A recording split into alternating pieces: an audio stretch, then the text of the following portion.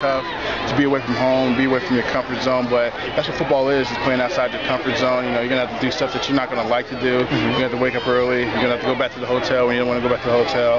But at that same point in time, that's when you're going to be able to communicate with the other players. You're going to be able to, it's like another little teaching period. You're able to talk to the young guys, help them out, let them know what they did in practice, and let them know what they can work on. So that's pretty good. Got another week there, right? Oh yeah, definitely. Another week, and a couple more practices, and then we should be heading full steam into the season.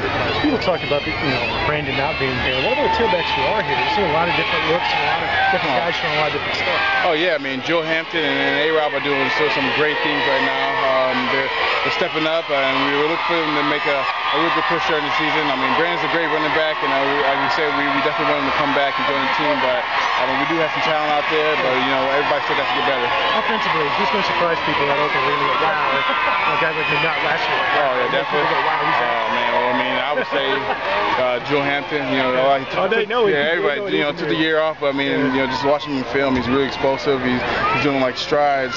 He's making strides than he was when he left the field, and it's kind of like he never left. So I'm really looking forward to him playing. I think he do a lot of special things, but like all of us, we always got to work. We got to keep a level head. So I mean, we're definitely looking forward to that.